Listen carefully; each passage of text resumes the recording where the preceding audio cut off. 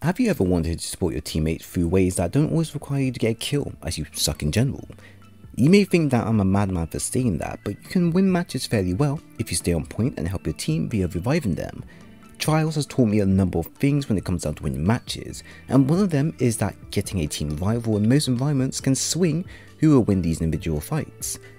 Although many people will try to solo it and get lucky, or some will give up, most will go ahead and revive a team member if they know they can pull it off.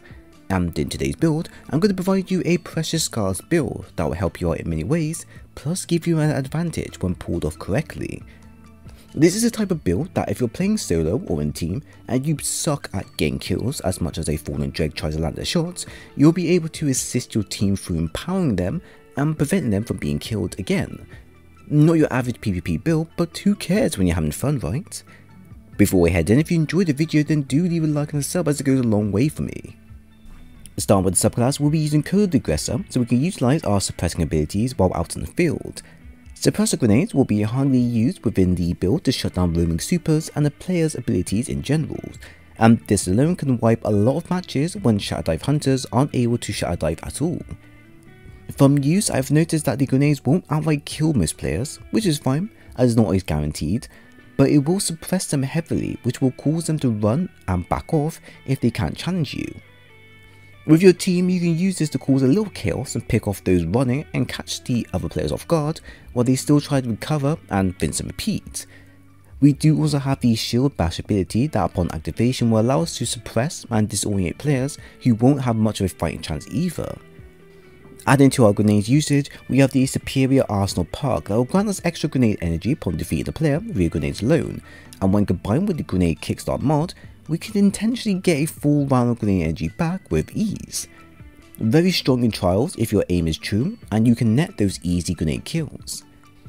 Now, as supers and grenades are going to be the main go-to areas that a lot of players will be investing in, it also makes sense to do the same via the In the Trenches perk, which will reduce our super cooldown when surrounded and also net a kill.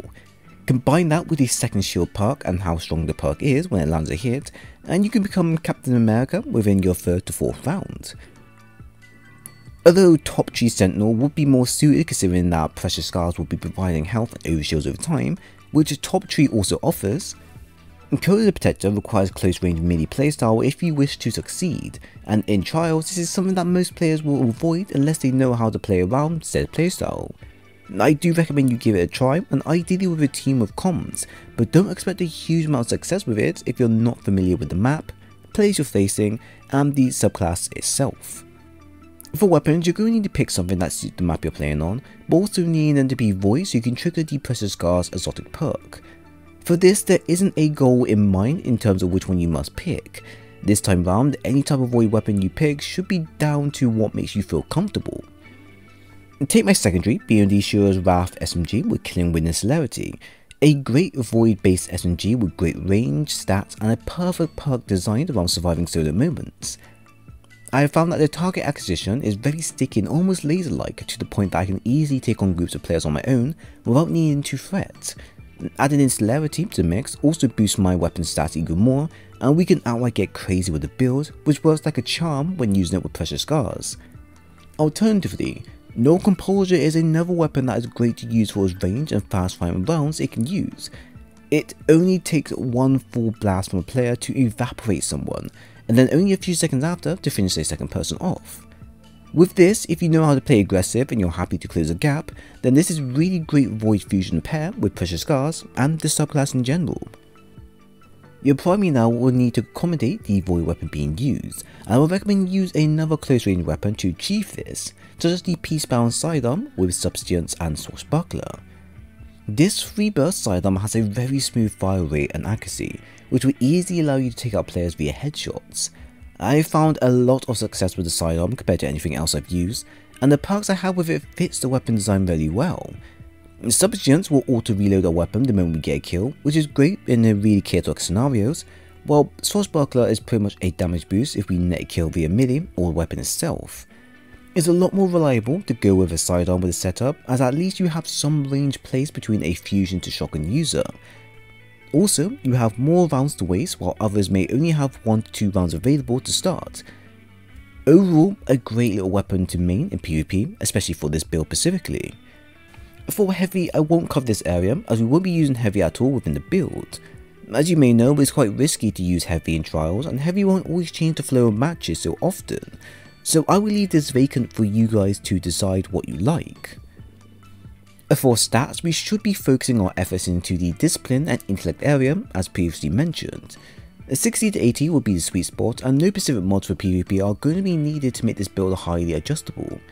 But simply, using the ability recovery rate mods are equally just as important as everything else. Key mods such as Impact Induction will reduce our grenades cooldown rate, Absolution will reduce all of our ability cooldowns upon collecting the Orb of Power, and Distribution, which also reduces our ability cooldown, is what you should be aiming for. Depending on which weapon you'll be using, you will also need to be using the key unflinching and targeting mods to further help you win 1v1 engagements. I would also recommend you get your resilience up as high as possible, as you can use your barricades to block off entrances and revive team members while under fire. A 60 is a good spot to go as the natural recovery rate for the stat is quite high to begin with. With all of our ability mods and a new kickstart utility mod attached, you should be able to get a good chunk of that back within a few short time frame between each match. Remember, as this is focused on trial and competitive play, there is no point in adding in childlike mods that grant you increased damage because of their limited usage and activation phases. Radiant Light and Powerful Fence can be used as they provide the user an alternative stat that changes the rest of your natural stat points. Except from that, I wouldn't expect you to use anything outside of that. Now, as we cover the main topics of the setup we are using, here are the mods we have and how they will overall affect the build. For head, we have Intellect, Sidearm Targeting and Submachine Gun Targeting mods. Arm, we have Minor Intellect, Fastball and Impact Induction mod. Chest, we have Intellect and Unstoppable Submachine Gun mod, ×2. Leg, we have Intellect, Absolution and Submachine Gun Holster mod. Mark, we have Discipline, Distribution and Utility Kickstart mods. Thanks to my two friends, Pete and Ashton, I was able to get enough clips of the build in action via their deaths alone. They knew exactly what was happening, and I did warn them I wouldn't be throwing for no reasons, although I don't know if they still believe me or not. But thanks to the games we played, I managed to fully see how the build broke down in most engagements, and I can fully say that it has its place whether you're solo or in a competent team. Although I find it to be more useful on solo play trials, simply because you can activate it more often when you're playing with unknown players. But let's take a look at it from a more experienced group of players' point of view.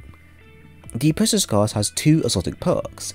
Its first option allows users to activate a quick burst of healing upon getting a kill with the following elemental weapon being used. This feature only works if paired with a subclass of the same type, so as I'm using both the Void weapons and Void subclass together, I will be able to activate this quick burst of healing for me and my team and also help them get back from the brink of death. If I have a different elemental weapon instead than the one then shown, then it won't work at all, which is why it's important you look at what subclass offers what before attaching a matching weapon to it, so you can get the best benefits from there onwards. Its second effect will provide you and your team members a overshield upon being revived, or reviving others, and this overshield is very useful in terms of surviving close range weapons that would otherwise one-shot you. It's basically a free get out of the way overshield that can be used multiple times as long as someone is down, or you go down. The exotic from experience seems to have a much more profound effect in PvP compared to PvE, as you have ample amount of times to activate it in a short time frame. Plus, the moment you activate it, it doesn't get you absolutely shredded by a higher tier enemy combatant. On top of that, a brief but useful buff of healing per kill while near your team members can go a long way of getting them back into the game, rather than running and hiding until they recover. In a way, it can allow your team to play aggressive as long as you're the one getting the kills activated. They still need to go ahead and pull their weight around, but at least they know that if they die and I revive them, at least they're guaranteed a protection for a few seconds. However, don't expect this build or exotic to make the game easier for you.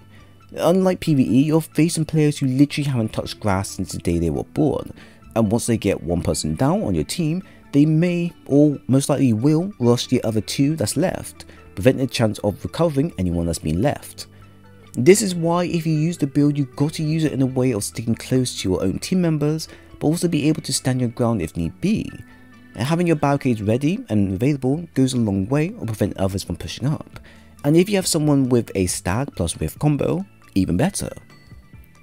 Now let me just say that the build is customizable if you don't want to run Void or the weapons I'm using. Both solo or arc subclasses offer great perks and weapons to mix and match with, and a simple top tree solo with Igneous Hammer or Stars and Shadow, etc. can go a long way if you know how to use any form of weaponry you're comfortable with. The choice is ultimately down to you, but at the end of the day, as long as you're having fun and you're doing the best you can, that's all that matters. Just have fun and take breaks. You can't be a team supporter if you're fully exhausted to your max. So if you enjoyed the video, then please leave a like and a sub, and also follow me on Twitter to keep up to date with Destiny content if you do that type of stuff. Link is down below. But once again, thanks for stopping by, and I'll see you all in the next one.